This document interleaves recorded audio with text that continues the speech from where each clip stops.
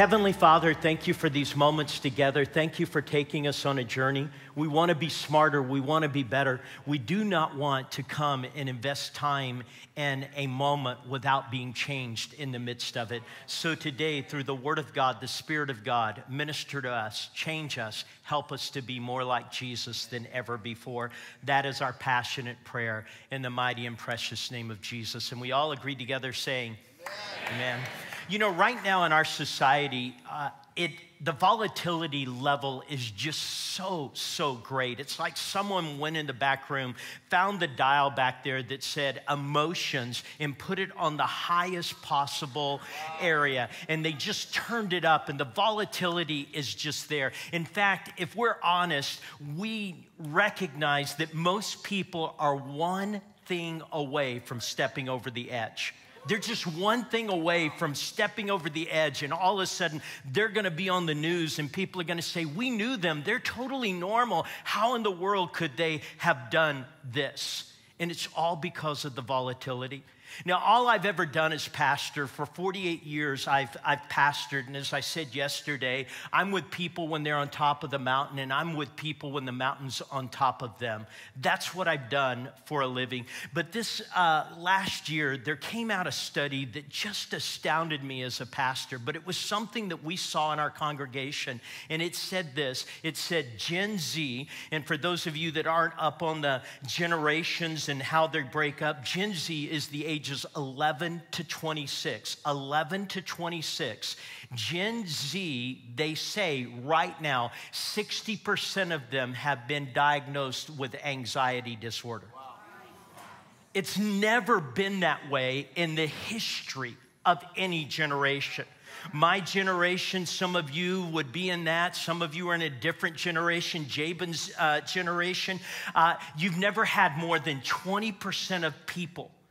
But why did that happen? It happened because there was this thing called COVID that happened, and in the midst of it, we began to look at these young kids, and we began to say to them, hey, you've got to go to your room, you've got to stare at this screen, and if you come out of this room and you quit staring at this screen, then you might kill somebody, or someone might kill you because this thing is so contagious. And then it went on and it went on, and then finally someone decided it was over, and we said, now go into the world and be normal. Wow. And they didn't know how to do it. What I'd like to tell you is it's only that generation, but in my church, I have dozens of people in their 70s that we've not been able to get back to church. The way we pastor them now is that they stand on their front porch, we stand on their sidewalk, and we carry on a conversation. Because in their minds, if they leave their house, something will happen.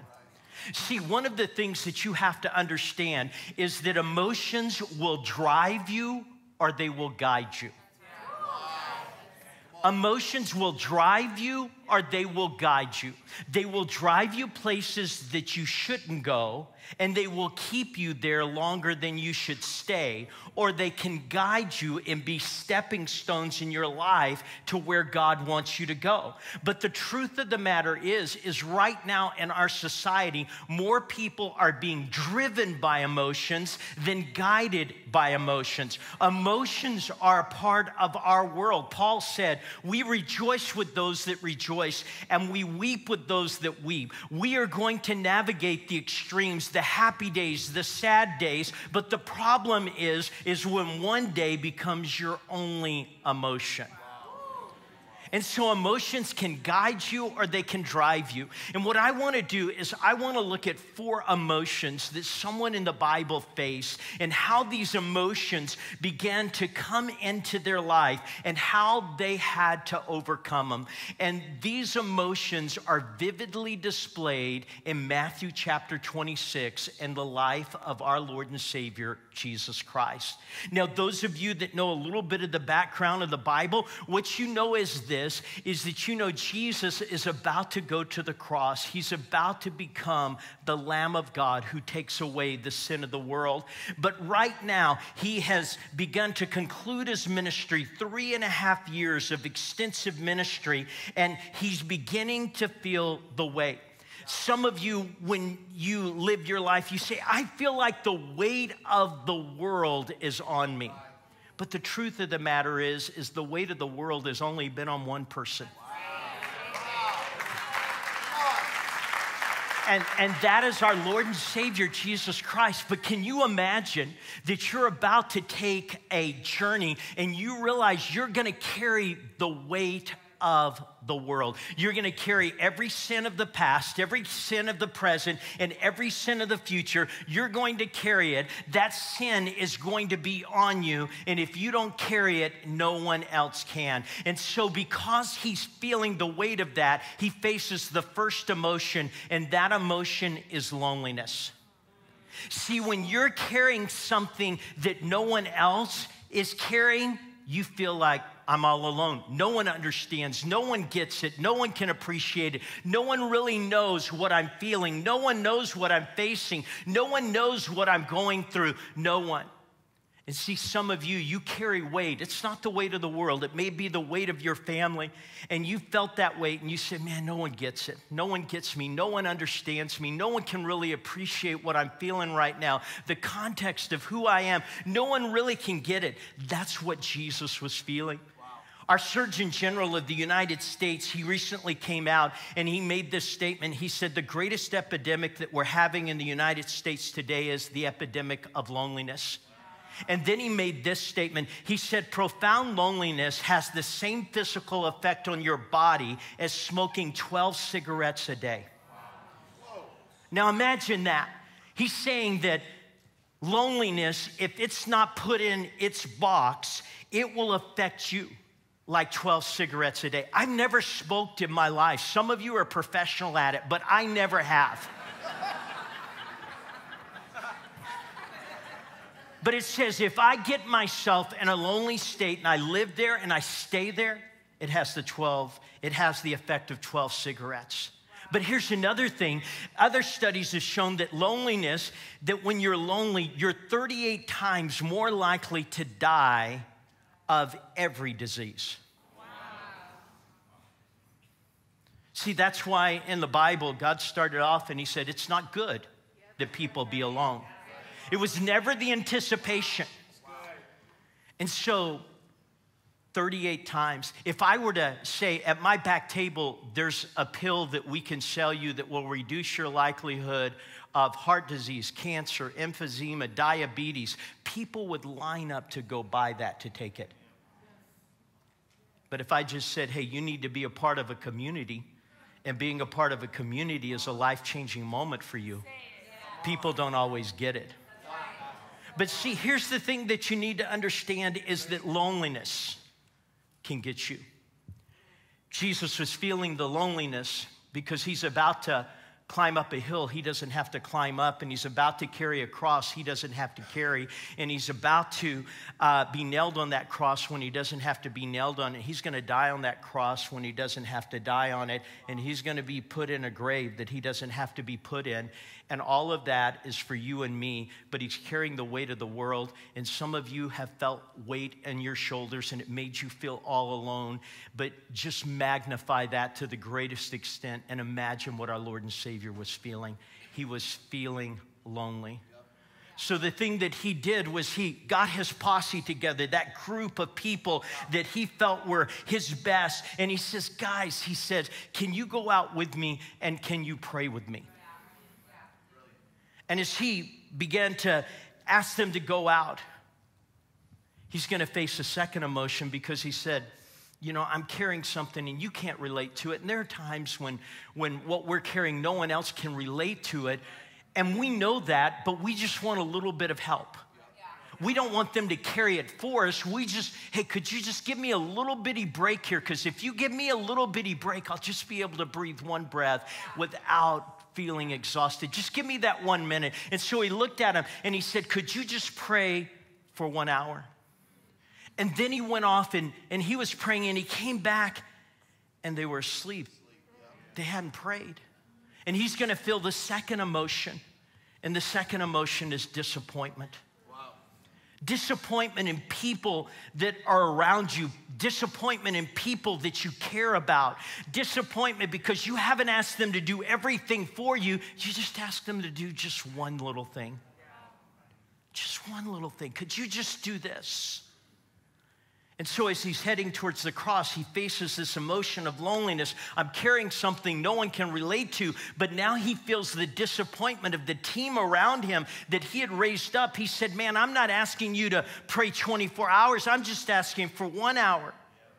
But the disappointment of knowing that the smallest level of commitment was just sort of, they couldn't do it at that point. And can you imagine what it was like? Because when he was out there praying, it said he was sweating, but he wasn't perspiring like us. He was perspiring blood because of the intensity of what he was feeling.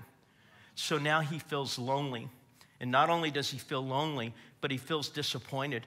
But now another emotion's going to come at him because here he is, isolated. He's out there with just a few people, but there's going to be a large group of people that are going to begin to come. And this large group of people that are going to begin to come, there's going to be one man who steps out, and he's going to come over to him. He's going to kiss him. And we know who that one man is. His name's Judas. But you have to put it in Jesus' perspective. Jesus, for 3.5 years, had poured his heart into Judas. For 3.5 years, he had given him his very best. He had given him everything that he needed. He had provided for him. He had loved him. He had cared for him. But he's going to experience that third emotion, which is called hurt. When you've invested in people and they look at you and say, it didn't matter. It just doesn't matter. And see, all of us at times have given our best to someone and then they do something that's like, it wasn't important what you did for me. And we feel the weight of that because we feel the hurt. We gave our best, and they look at our best and they just shake it off. See, our Lord and Savior, as he was heading towards the cross, he felt alone. He not only felt alone, he felt disappointed. He not only felt disappointed, but he felt hurt. And so he's facing these emotions. But then, as he's arrested, the next morning there's going to be another emotion he's going to feel. And that emotion that he's going to feel is because he's going to be put before a group of people. And it's because Pilate can't find anything wrong. He's going to try to figure out a way out of what's about to happen. And he puts a known thief up and he puts Jesus up. And he says to the crowd, he says, guys, I'll let one of these two go. You just holler out. Do you want the thief? You know that this is a thief. You know this is a criminal over here. Or do you want Jesus? But one of them's going to be let go. One of them's going to be crucified. Which one? And they began to holler that they wanted Barabbas to be let go. Can you imagine the rejection that Jesus felt? See, all those people that were yelling, crucify him, were the people he was going to be crucified for.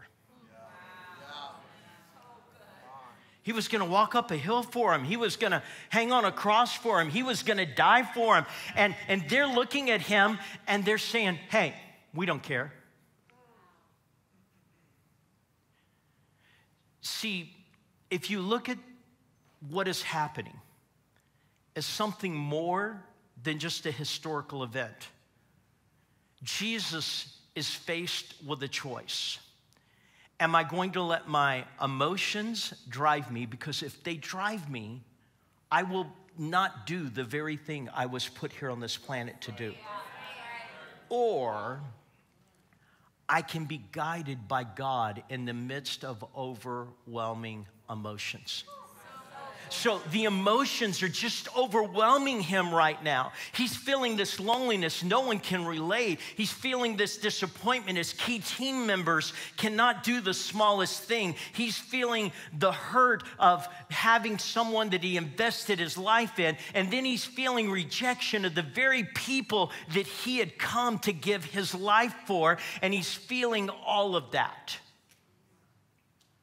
So my question to you is, when emotions try to overwhelm you, what do you do to get through them so that you don't miss what God put you here for? So what is it that you do? I mean, these emotions, I can't even imagine, just think of what heaven's gonna be like, because we're gonna get to watch the reruns, but they won't be on Netflix. And we're gonna sit there and see, and I wanna see this moment as Jesus is heading towards the cross, but every emotion in him is saying, don't do it, don't do it, don't do it. And he's at his emotional worst, and yet he's going to accomplish the will of God. So here's the premise. When you're at your emotional worst, can you still accomplish the will of God? So here's what you need to recognize. Jesus did 3 things that got him through his emotions. There were 3 things that Jesus is going to do. And those 3 things are the same 3 things I have to do and you have to do when emotions are coming at us and compressing us and beginning to push us and drive us places. The first thing is pretty obvious because it's the very reason Jesus went out there. And that is, number 1, your prayers have to be bigger than your feelings.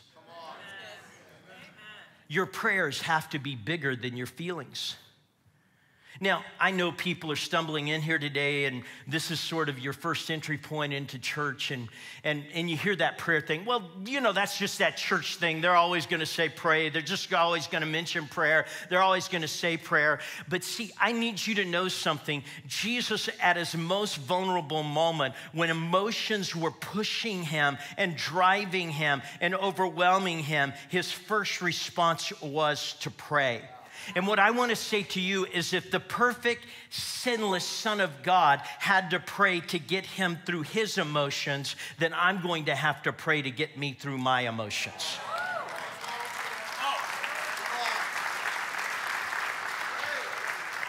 But your prayers have to be bigger than your feelings. See, people say, well, what does prayer do? First of all, it creates perspective. It reminds you that there is a God and you're not him.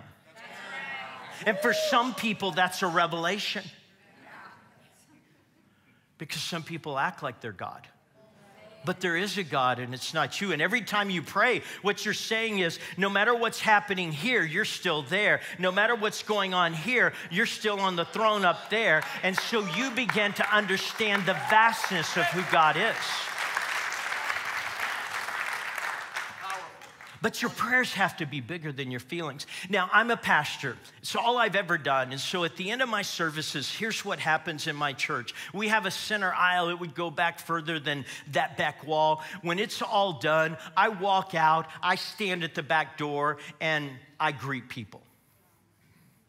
But what you know as a pastor is eventually you see patterns of behavior. Because some people, I've done church, hey, pastor, I'm going to eat. They're on a mission. And it's not to talk to me. They're going somewhere. Hey, we did the church thing. We're moving on. Hey, good seeing you. Hope to see you in a little bit, but we're going to eat. And they're going. But what you notice is there's a few people, they'll talk to you every time they see you. They'll talk to you every time, and there's nothing wrong with that. But I had this guy in my church. Every time he was at church, and you've got to understand, the average person comes to church once every 3 weeks. And so about every 3 weeks, I'd be at the back door, and he would come up to me, and he would tell me this story. He said, Pastor, I need to tell you what I'm going through. He would tell me this story. 3 weeks later, he'd tell me this story. What I'm going through. And then 3 weeks later, he'd tell me the story of going through. And I kept hearing this, and I looked at him about the 4th time, and I said, I just need to ask you a question. Do you talk to God as much as you talk to me about your problem? I want to say that slowly for some of you. I said, do you talk to God as much as you talk to me about your problem? And he seemed stunned. He said, but you're my pastor. I said, but I'm not your God. And I said, I'm glad that you're talking to me, but you understand the best that I can give you is, I'm so sorry. I'm sorry you're going through that. I'm sorry you're faced with. That's the best I got. I wished I had a better game than that. I wished I had better skills that I could change your life, make your life good, make your life perfect, but the best I had. And I just said, why would you spend all your time talking to somebody who the best that they can do is say, I'm sorry, when you could spend that same amount of time talking to God who can change your life?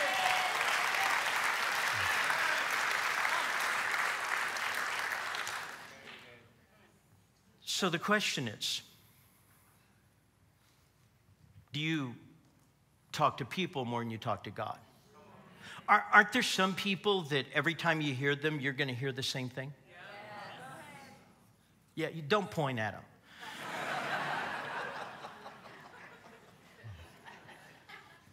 But I mean, it's going to be the same thing. I mean, it's the same playlist. I'm going through this. When I was divorced, well, when this happened. And none of that's wrong as long as your prayer life is bigger. Yes, sir. So your prayers have to be bigger than your feelings. You've got to pray, and you've got to make your prayers bigger than your feelings, because if you don't, your feelings will take you down a road. And so you have to begin to pray, and you have to begin to believe God, and you have to begin to do that. But the second thing Jesus did was his love for God was greater than his feelings. His love for God. Because what we know is every time Jesus prayed, he said, God, nevertheless. He said, God, I love you so much. Nevertheless. Just nevertheless. Let me tell you something about everyone in this room, and I know no one in this room other than Jabin. But everyone in this room has something to be mad at, and everyone in this room has something to be sad at. Very good. Everyone does. Everyone. Man, if you knew what I've been through, if you knew the heartbreak that I felt. Everyone. Let me tell you another secret. No one in this room thinks what you're mad at and sad at is better than what they're mad at and sad at.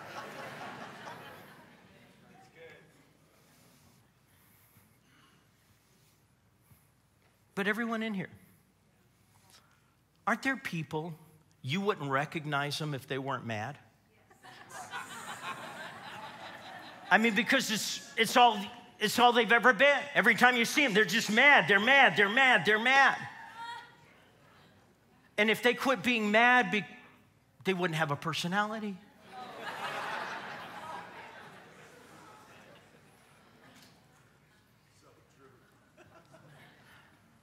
I mean, because you've always known them mad, and it was never a question of whether they were going to be mad. It was just, what are they going to be mad at? Who are they going to be mad at? And then there's some people, they're always sad. And if they weren't sad, you look like them. I'm not sure you're them, but you look alike. Because you've only known them in their sadness. Your love for God has to be bigger than what you're mad and sad at.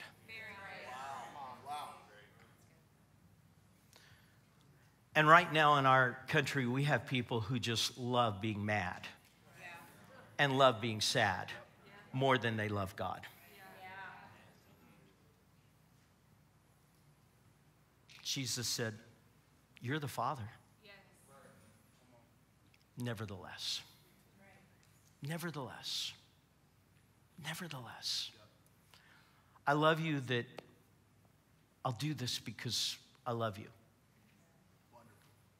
I do this because I care for you. And see, when your emotions are pushing you, your prayers have to be bigger than what you feel, and your love for God has to be bigger. But a third thing has to be bigger. Your faith has to be bigger than what you feel. Now, when I say your faith has to be bigger than what you feel, I need you to understand what I'm talking about. See, there are times when I will preach messages and they will be the very direct message. You've got to have God in your life. I mean, it is the difference between heaven and hell. It is the difference between living eternity here versus there. And I will teach and I will say, you've got to have. And occasionally, and several years ago, there was a young man who, when I was preaching about this absolute of faith, as I was at that back door, he ran out and he says, "You're telling me I have to believe." I said, "I'm not telling you. I'm saying that's what God said. Yeah. For God so loved the world that whosoever believeth in him." Right. I said, "I didn't say that. I just happened to read it." I was at a hotel in Las Vegas and pulled out my Gideon Bible. And I read it. And it says, whoever believes in him. And he says, "Well, if I'm going to believe, you've got to answer these questions." And I just looked at him. I said, "Do you think you're the only person who has questions?" Yeah, that's good. I said, "I've held the hand. I haven't been, gotten the text. I didn't get the email. I've held the hand of 17 people when they took their last breath on this planet. I was in the room. I was holding their hand when you could feel the last beat of blood. You could hear the last breath. 17 times I was in that room holding someone's hand. I said every one of those times I was believing for a miracle. I said, if I could answer your questions, I'd answer my questions first. But you know what, that young man, he didn't understand. Some people think that being a person of faith means you don't have any questions. Being a person of faith doesn't mean that there aren't questions. Reason some of you have never become a person of faith is you've tried to figure out the answer to all the questions.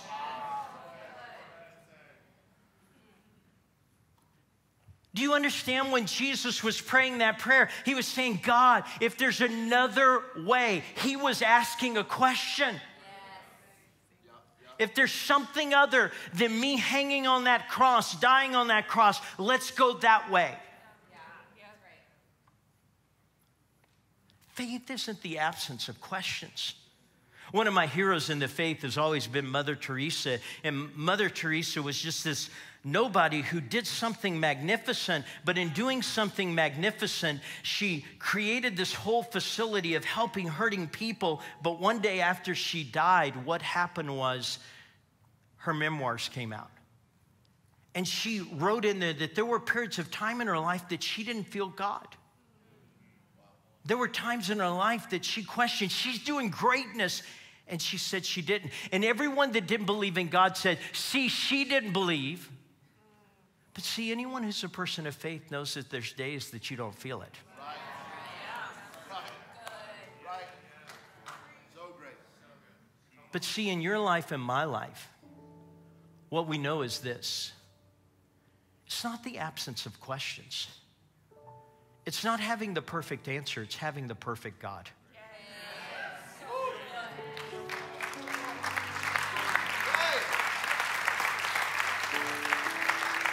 So what I want to say to you is this.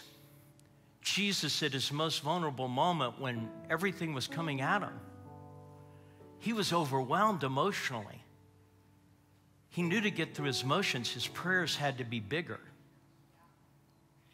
His love had to be bigger, and his faith had to be bigger. There was a man named Dallas Willard. He was the head of philosophy out at the University of Southern California, one of the most brilliant thinkers in Christian faith. But these kids would go off to college, and they're taught critical thinking. Let me tell you about critical thinking. It makes you critical. Hey, you don't need a 4-year school to become critical. Some of us became critical and never went to that kind of school. But these kids many times were people of faith, and they would come and they would say, Dallas, These professors are making us have all these questions. And Dallas would just look at him and he would say this, why don't you doubt your doubts as much as you doubt your faith? Great. See, some of you, you're just doubting the wrong thing. Faith isn't the absence of questions. It's just the presence of a perfect God. So I pray today that if you're overwhelmed, you'll do what Jesus did. Pray bigger than your feelings. Love bigger than your feelings. And how about this? Believe bigger than your feelings. Every head bowed, every eye closed. This morning, I want to ask 3 simple questions. The first question is, do you have a relationship with our Lord and Savior, Jesus Christ? Let me tell you what I'm not asking. I'm not asking if you're a member of my church or this church. I'm not asking whether you've been through confirmation. I'm not asking whether you've been through dedication. I'm not asking whether you've been through water baptism or you were christened.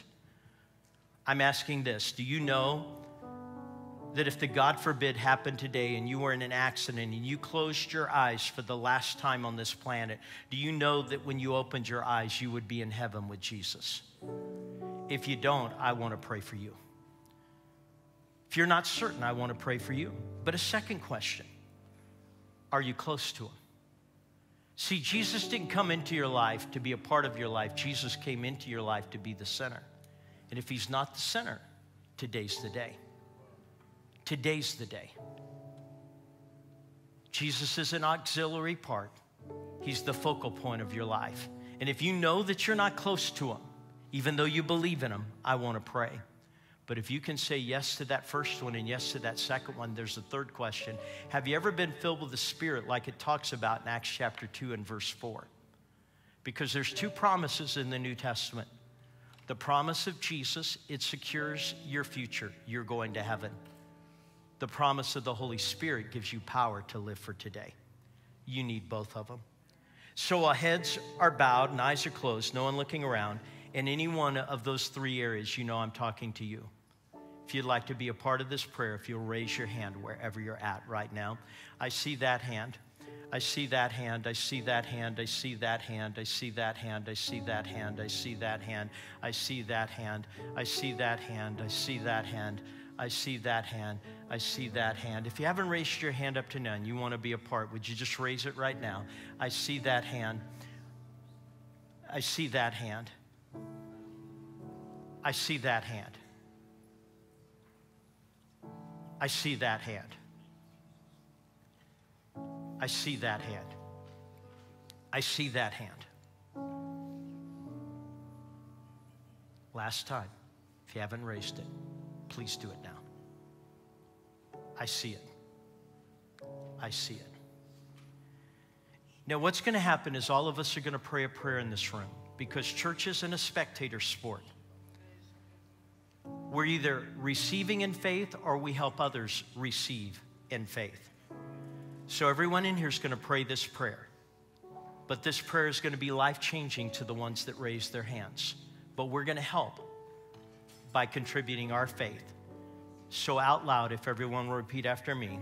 Heavenly Father, you said in Romans chapter 10 that if I believe in my heart and confess with my mouth that Jesus is Lord, that I would be saved.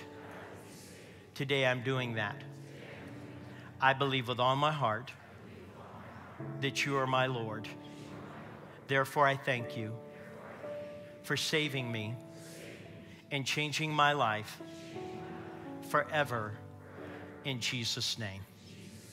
Thank you, Lord, for doing that today. In Jesus' name, amen.